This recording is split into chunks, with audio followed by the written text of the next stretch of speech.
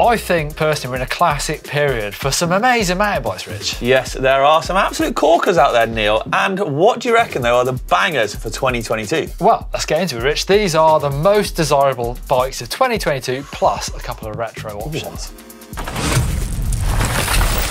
Let's start off with one of the smaller brands, one of those cool boutique brands, Forbidden, and their Druid. So this is a high pivot. Are we going to see more high pivots on this list, Rich? Who knows? It's definitely on trend. But this is their 130mm travel high pivot, like I said. It's got that single pivot, but it's linkage driven. 150mm travel up front, sort of a low slung carbon frame. I think these frames kind of, Forbidden as a whole, from some angles they look kind of funky, a bit weird, but from others they look absolutely banging. There's a few understated colours available for this Druid, so I like to see it. Yeah, I bet that bike goes like an absolute rocket out on the trail. And obviously their Enduro team on the Dreadnought did very well last year, and they have a downhill team this year also riding a tweaked version of that Dreadnought. So that kind of trickles down to the Druid. Yeah, very exciting bike that. They're expanding into racing. Like to see that. They've got Conor Fear and Magnus Manson riding that Dreadnought. Okay, Neil, next up, a step away from trail bikes. We're going into downhill bike territory this time. Check this out, the Uno Ever. I think this bike always makes these lists for us every time. They are stunning. Limited to only 50 a year. Built, designed, you name it, all in Barcelona by Cesar Rojo. Cesar Rojo is actually, I know him from his downhill racing days because he was an old school pro like me. In the early 2000s, he was super fast. I think he did get World Cup podiums. No way. Only thing I'm saying with this bike, it hasn't changed in a while. They don't make them in very small amounts. They sell out. Yeah. It's still 27.5. It is, people still ride downhill, but I see actually on their Instagram they're developing an e-bike, so I'll be looking forward to seeing that. And it'd be interesting to see if a newer version of the Ever downhill bike comes along. But yeah, as far as boutique brands go, I mean, that is fancy. Spendy as well. Right then, Neil, the second trail bike on our list is the Canyon Spectral. 150mm, 27.5 or 29. You've actually got one of these. I think Canyon smashed that apart with the sort of silhouette and the design, the angles of this bike. I think it looks brilliant. I also think, well, they've introduced the same sort of silhouette to their Torque. Also, their Spectral On is looking the same. Brilliant looking bikes. And also now there's the 125. Yes, which I do have, and I'm very excited about riding that because it looks like a very capable bike. But I mean, this 150mm version, you could smash park laps, you could smash big days out in it. I just think they've really hit the nail on the head with this one.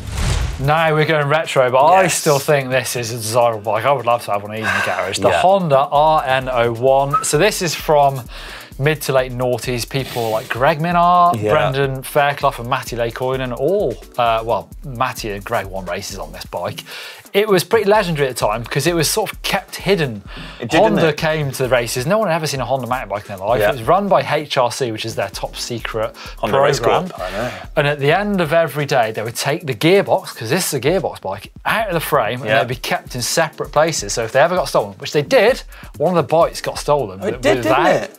It never, did it show up? I can't remember. I don't think it did. Anyway, it was top secret. No one ever knew what was going on. They were never planning on selling the bike. It was just really a lesson in engineering for the Honda engineers. Because Honda engineers move from thing to thing. The top ones move from Formula One to bikes to MotoGP. So it was one of those crazy exercises. And it was a pretty legendary bike. Yeah, it was kind of like the first time as well that sort of almost F1 style pits and secrecy had come to mountain biking as well, wasn't it, really? And when we actually finally got to see what was inside the gearbox, it was basically a cassette and a rear mech. Just a mech in a box. But it was quite cool. Yeah, but there are still some in existence as well. Obviously, almost impossible to buy. Minnaar's got one, isn't it? Well, yeah, word on the street was like all HRC things. At the end of the year, they were putting a crusher, literally a squash, but Greg Minnaar does have one in his shop, I believe, in South Africa. Yes. Sticking on the downhill bikes, Neil, and a bit of Greg Minnaar still as well, the Santa Cruz V10, possibly one of the most successful downhill bikes of all time. The original versions had 10 inches of travel, that's quite a lot of travel.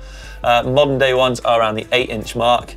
First company to go into 29-inch downhill bikes as well. That's right. Production. Yeah, they jumped on. I rode a VPP V10 for 4 years. Yeah, you did. And with not as much success as people like Steve Pete, but I loved it. Actually, at the time, I was a young flat pedal rider and the V10 was too much travel for me, but the way they've tweaked that bike over the years, improved it. I do think that's one of the best looking downhill bikes on the circuit. Yeah, it is pretty fancy, isn't it?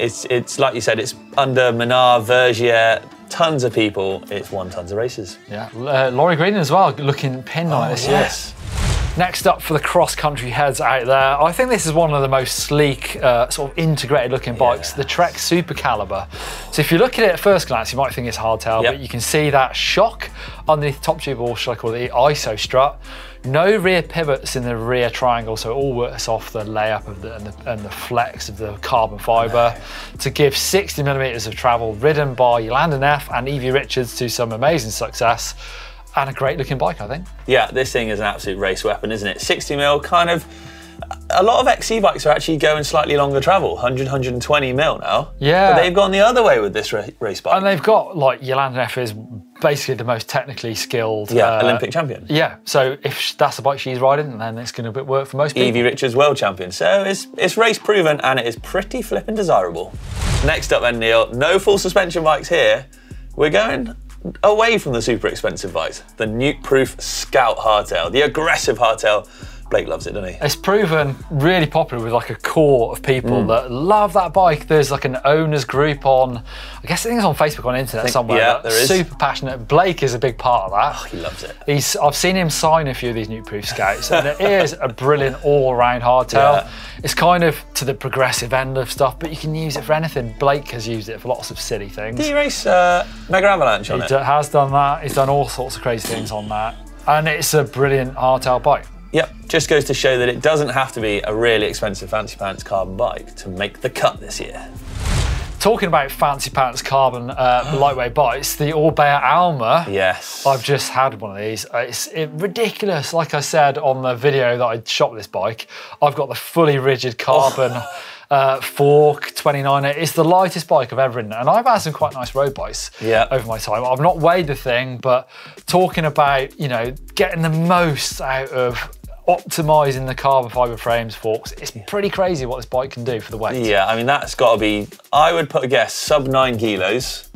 And yours has got that crazy, funky gold paint job to it as well, like gold fleck, is it? Exactly, I was going to get into this. Orbea do their Mio system where you can customise everything. This came like this, like raw carbon. It's not raw carbon, it's just like matte black with gold leaf on the front. That's cool, isn't it? It does look good. I love it.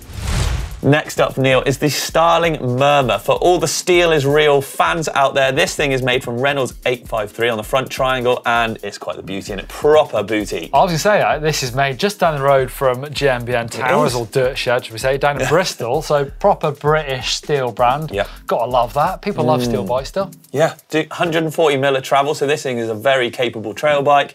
And just the attention to detail, the little starlings on it, you know, the welding, it's just an absolute thing of beauty. I really like these. Finishing off with what I would put in the brackets of one of the most bland bikes ever. Oh, wow. Desirable. Specialized Enduro. I think this, of the past, was, I've said this before, like a Labrador. Lovely. Labradors are great, but then they're not like, what's the most desirable dog? It's been upgraded to a Dalmatian. Or a Golden Retriever. You know. I think now the Specialized Enduro is a great looking bike. I love that frame there with the shock sort of low slung. I know they've always been really good bikes and really capable bikes, but now for me, it's suddenly become a desirable bike. Definitely, and it's one of sort of the OG Enduro bikes, really, isn't it? Yeah, I guess it is. And one of the first Enduro bikes to become a 29er as well. Yeah. Go on. Well, for a while, 29ers looked rubbish. Weird. I know there's lots of good looking 29ers now, but this is a great looking 29er. Yeah, it's definitely come on a long way since its early days. All right, that's it. Well, one of my bikes has made it in there already, my Orbea Alma. Rich, have you got one of your bikes that would make the most desirable list? Personally, I think actually this is another Orbea. It's my Ives, the full sus.